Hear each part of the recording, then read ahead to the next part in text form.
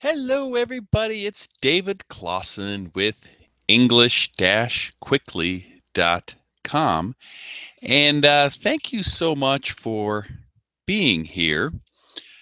Every week, I do a live broadcast where I go over the best things from the week. So, like the best movies, music, books, infographics, and many other things. English-quickly.com. And excuse me there, I had to adjust the volume on that because it gets a little crazy. While I'm doing that, I'm going to make sure that all the technical things are going well. So we'll find out. So yeah, I do a broadcast once a week, and we learn English from the best things that we like. You know, most of us love movies and music and other fun things. So I thought we could take the vocabulary from that and improve our English and stuff. So I'm going to get started here in just a minute. So I'm going to share my screen. So let me adjust something real quickly. And I'm going to click screen share. And we'll do Google Maps. I'm going to present to everyone. And we are live. So I'm broadcasting from the United States in the state of Colorado. I'll go out a little bit so that you can see here. Here is Colorado, kind of in the middle of the United States. And I try to make this interactive. So during this broadcast, if you have a question, feel free to Skype me on my Skype. My Skype is dclaussen_2. That's an underscore. dclaussen_2. So you can send me a contact now, and I will accept you, and then you can ask a question on Skype. Or there is a place to do a video chat or a chat, during this live broadcast and stuff. So whatever you prefer, if you have any questions during that. So once again, it's dclaussen_2. And I got one question from Stella in Taiwan. Her question was, if you want to say peace of love or peace of love, how do you make it flow smooth? So if you're saying goodbye to somebody, so if I say goodbye, a lot of people will say peace out. So you'll hear them. I'll type that in. You'll hear them say peace out. Peace out, brother. Peace out. You'll see that. Peace out. It's kind of like they say urban slang, or kind of religious. Peace be with you. You'll hear usually a priest say that. Peace be with you. And you can see that, like religious people, peace be with you. Or I wish you the most peace possible. So those are some ways that you could say peace, Stella. So you can try that out. And so once again, let me show you my Skype. If you do have any questions, it's dclaussen_2. dclaussen_2. So, and I just take those calls during this live broadcast. I'm a teacher in high school during the week. I can show you where I teach at Pomona High School. And that's in Arvada, Colorado. That's the one in California, right here. This is where I teach. Pomona High School in Arvada, Colorado. So I just take the calls during the week.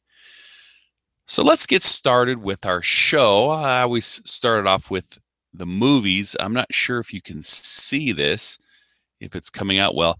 The number one movie is called The Hobbit, The Battle of the Five Armies. And if you're not sure what an army is, I'll just type that in, an army. So those are soldiers. So the Battle of the Five Armies. So this would be an army, soldiers. And if we look here, The Hobbit, the Battle of the Five Armies. So five armies are going to fight each other. And this is kind of mythological times. This genre, they call it epic fantasy adventure film, an epic fantasy adventure film. And you have to really love this kind of genre where they're, which a lot of people do, where you have kind of this medieval or mythological fantasy where it's not really real fighting an adventure film. So I'll just read a little bit of the plot. And the plot is what it's about. It's what it's about. Bilbo and dwarves watch from the lonely mountain as the dragon Smaug destroys Lake Town in revenge for helping the dwarves. Okay, so here's this word dragon. You know, if you're not sure, so it has to deal with, dragons and other mythological. So here's a dragon. That is a dragon.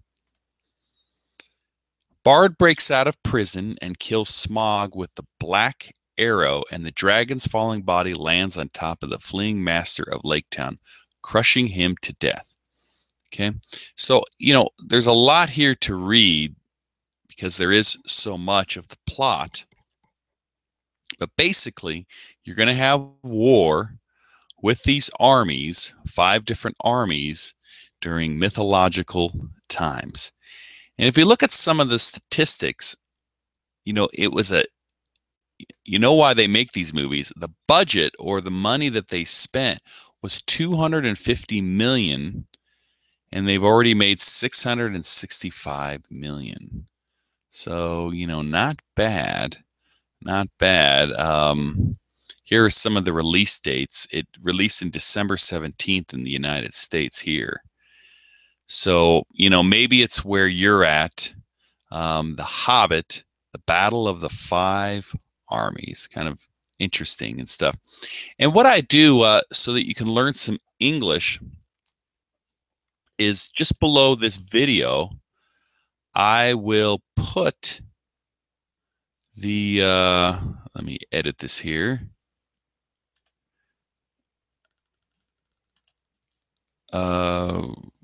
Let me see here. Oh, I got to show it here. You can, I'll put the links, and then that way you can come back and you can click on the link and you can see, I'll give you an example here. Let's see if this comes up.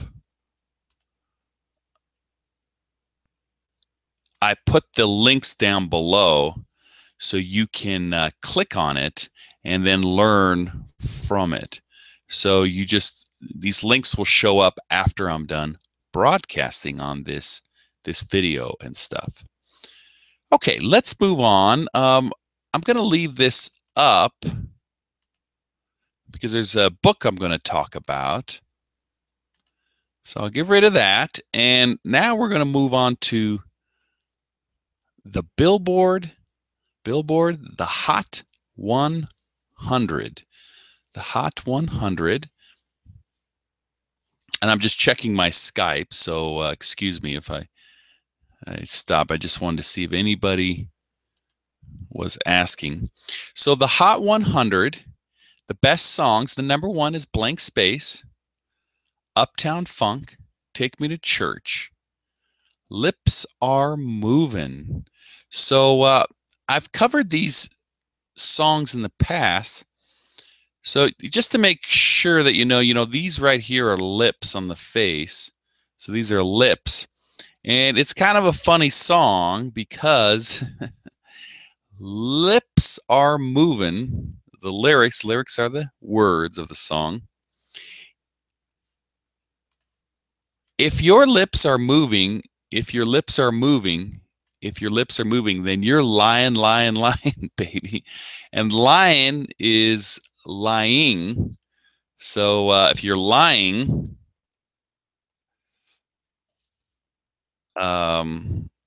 let's see, definition. Let me put a definition. Then we can see, you're not telling the truth. You are lying. He's a liar. A false statement, the telling of lies. So she's talking about this man. Boy, look at me in my face. Tell me that you're not just about this base. You really think I could be replaced? Now I come from outer space and I'm a classy girl. I'm gonna hold it up. You're full of something, but it ain't love. And what we got straight overdue. Go find somebody new. So she doesn't like him lying. I'll play a little bit of the melody. YouTube gets mad if I play too much. I'll just kind of click here. So if your lips are moving, then you're lying, lying, lying, lying, baby.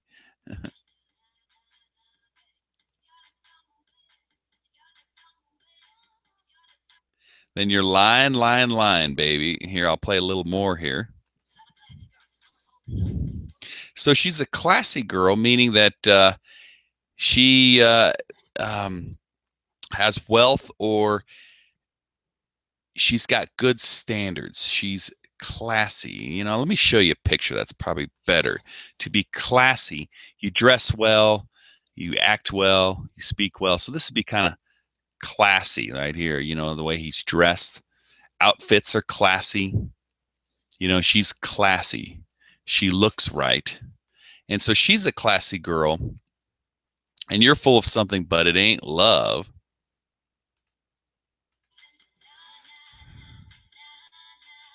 So you can buy me diamond earrings and deny, but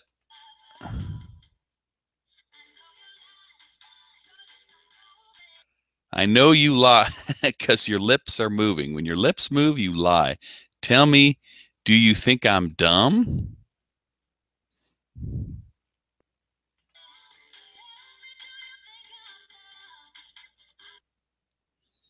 Okay, let's check out some of these others. Hey, baby, don't you bring them tears because it's too late, baby. So don't cry around her. You only love me when you're here. You're so two-faced. So two-faced is you do one thing around somebody and something different around somebody else. To be two-faced. So basically, her boyfriend is lying. Megan Trainor is her name right there. We'll listen to a little bit more.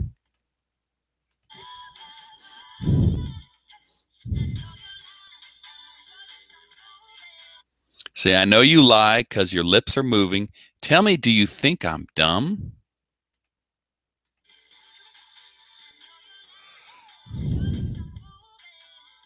So you have to come check it out. I'll put this video in the link section. You can check it out yourself for, let me change it here.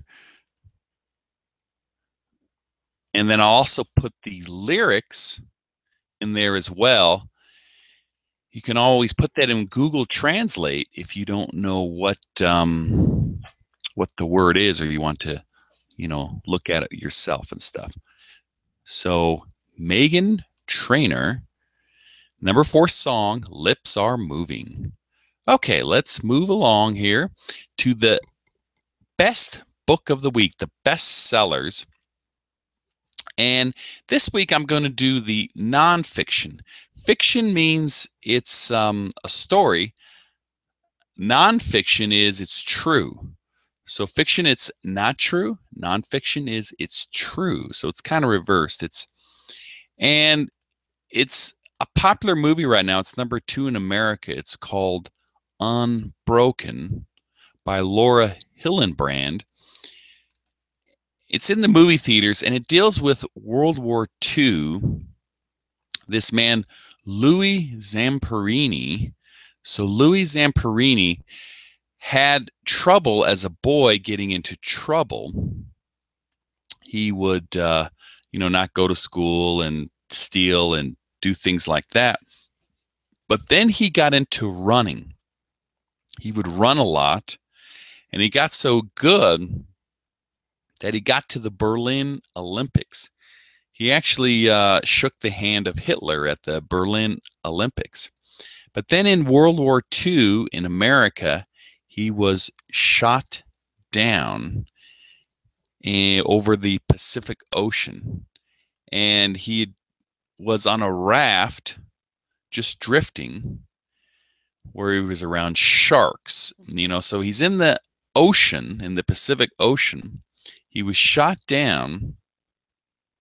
And let me show you that so you know what a shark is. So he's swimming with sharks. This is a shark. If you're swimming in the ocean, you don't want to deal with that. And he was thirsty and starved, and he lived. He ended up with being a prisoner with the Japanese. And it's a story of survival. His fate, whether triumph or tragedy, would be suspended on the fraying wire of his will. So the will is you never give up. You keep trying. You try. You have a strong will. Let's see if it'll show it here. Strong will. You're strong. You just do it. You don't give up. You just try. And that's basically the story Unbroken. And I wanted to show you here. It's number 2. If you can see, it's the number 2 song of the week. So I'm going to put this here. Here's the book, Unbroken. And I will put this below. So if you want to learn some English, you can do it with that. So we'll put that there. And we're going to move on to travel. And we're going to go over to the destination of the month. The destination of the month, which is in the country of Belize, San Ignacio, Belize. And let me show you that. We'll just take a look. Belize, I'll type in. It's a small little country in Central America. And this is kind of in the way, but we can click that out and you can see it right here. Let me go out a little bit. So here is Mexico, Guatemala, and this is the country of Belize. Let me show you some pictures here if I can find them. Did it go away?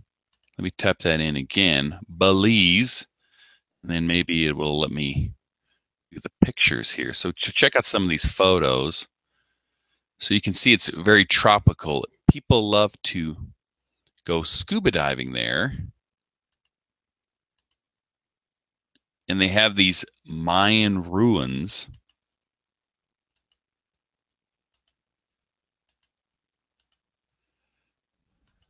So, it's just a gorgeous place. Like I said, I have friends that go there to go scuba diving. And the thing about it is what it says, Belize is the perfect destination for escaping harsh winter conditions. San Ignacio is known for ruins, caves, and rivers, all which can be explored by travelers. So let me go back to it. So when they say ruins here, they're talking about things from the past that you can check out. So here we go. This is a ruin, you know, this Mayan pyramid, but a ruin is, let me type in definition so you know.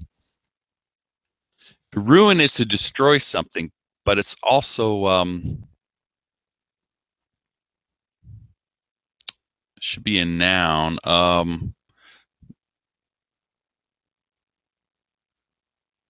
They didn't put that there. Well, maybe more definitions.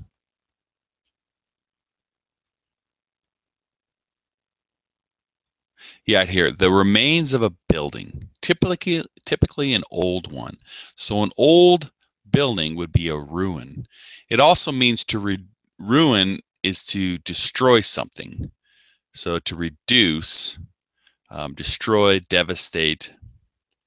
But in this case, when they're talking about a ruin, it's something from history. This ruin right here. And I always, you know, getting around, you can go on a horse, you know, this gaucho here. Things to see here, we got this Aktun Tunuchil Mukna, which is a Mayan burial site where they bury people. You can check it out here. A creek cave. So if you're not sure what, let me show you what a cave is. C-A-V-E, cave. So this is a cave when they talk about a cave.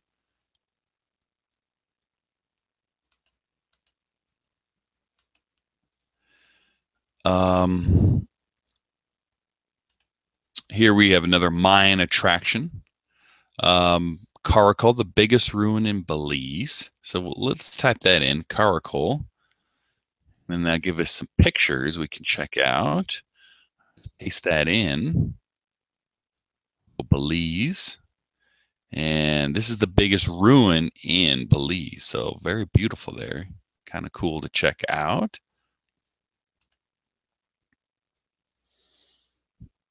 And some other things here. A Tropical Wings Nature Center. And the things to do there, you can go horseback riding. So you can ride a horse, rent bicycles, hike the jungles. So let me show you what a jungle is. The jungles. This would be a jungle, so you can hike through these types of jungles. You can kayak, canoe, or swim in the river. Bird watching, you can watch birds. The farmer's market. And explore returning on a long-term stay as a volunteer. So you can volunteer or help work. So here in this picture, the Mayans sacrifice. So the Mayans used to sacrifice. To sacrifice is they would kill somebody to make it bloody. So they would, yeah, they would kill people for their gods and stuff. They believe that when they say sacrifice, they would sacrifice a human for their gods and stuff. So you can see a remnant or an old body from that. So, you know, we got some little art here from Belize. Some food to eat. Here's the traditional food down there. You can check out some of the dinner and with rice and stuff. Stone cottages. And you can just do other things. So that's the destination of the month. San Ignacio, Belize, a great place to go. You know, when it's cold right here in Colorado. So that would be a nice warm place to go. So I'm going to put that in if you want to learn some English from that. Check out Belize.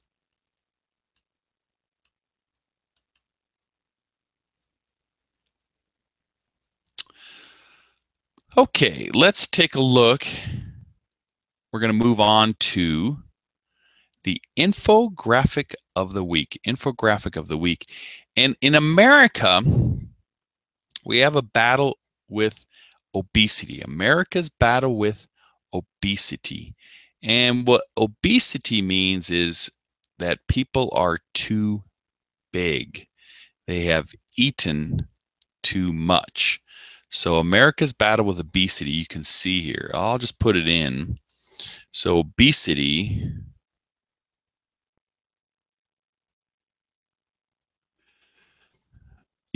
of the condition of being grossly fat or overweight. Corpulence, plumpness, fatness, stoutness, that is obesity. Because we eat so much as Americans, we are getting overweight or obese. Obese. 1/3 of children in America are overweight or obese, and more than 1/3 of adults are obese in America.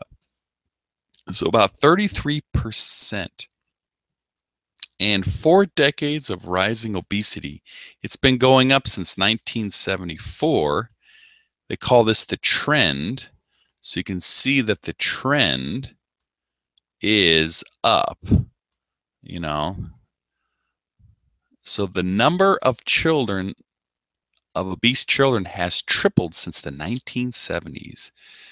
So in your country, do you get a lot of weight and stuff? There is a 70% chance an overweight, obese adolescent will be overweight as an adult. So this is the medical costs. Costs the United States $147 billion because of obesity. The state, I live in Colorado, we have the lowest rate, and Mississippi has the highest rate, of obesity. They have laws for good school meals in different states. Diabetes, you got to watch about, which is a disease. They give tax incentives to stop it. There's nutritional information at grocery stores. So, that's something we have to worry about, and that's the infographic of the week. Obesity, America's battle with obesity. So let me put that in there. You can check that out if you need to.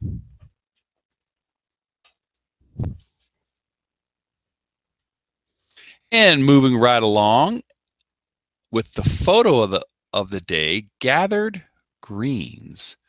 So take a look at this. That's like a beautiful picture.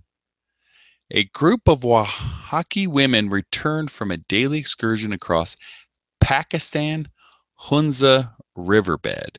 So let's take a look at that. Pakistan Hunza. I'm going to just type that in. So the Hunza Valley or Hunza River. Let's just see what comes up. I'm going to zoom that out so we can get an idea where it is. Okay, so here's Afghanistan, Tajikistan. Here's China, and right here is Pakistan, this Hunza River. Let's see if we can get some more picture. Hunza Valley. Let's just go Pakistan. Let's see if we get anything else. Yeah, you can see it there. Isn't that beautiful? What a beautiful valley and a region in Pakistan. So that's the photo of the week from National Geographic. So I'll put that in as well. You can check that out if you like that.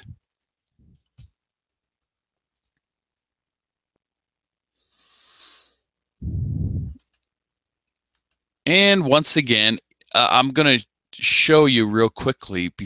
I'm going to leave here in a couple minutes, but if you have any questions, feel like you can call me quickly here on Skype. My Skype is dclaussen_2. Okay, so if you have a question now, you can give me a call on Skype, because our last segment of the day, Learner's word of the day from Merriam Dictionary is deserted, to be deserted. And that means basically left empty or abandoned. This parking lot is deserted. The town was deserted. There were no people in the town. We came upon a deserted old hotel, a deserted street, deserted wives. So that's the word of the day. I will put that in as well. You can go check that out. And I'm looking to see if I have any questions, which I don't. I'm going to put in next week's show.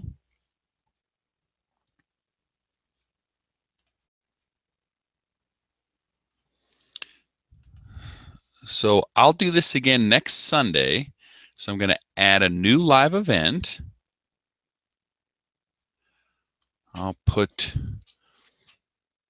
learn English from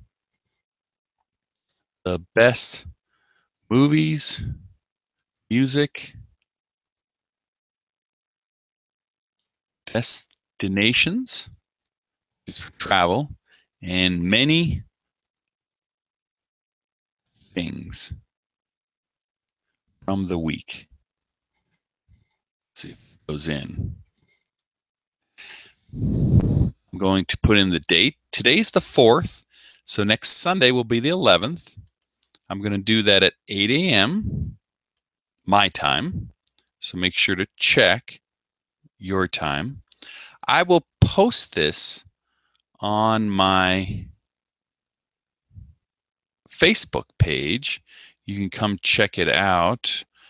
Let me pull it up here. Got so many tabs and things. So here's my Facebook page, English Quickly. So I'll put that in my Facebook as well.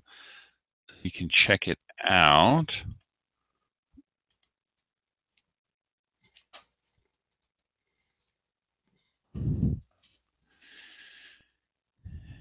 And we got to make that public.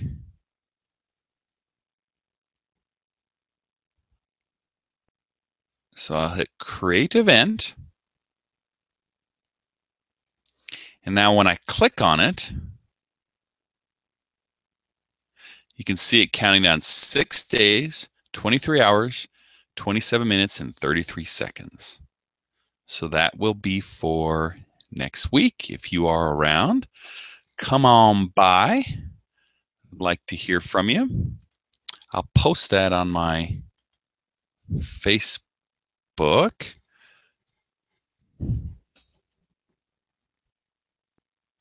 Click post. So you can check it out there. I'll put that at the top, pinned to top, that you can check out.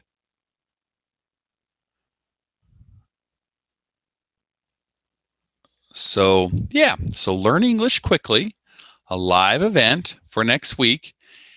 If there's any more questions, I'm just looking at my Skype or at the channel. It looks like we're all good.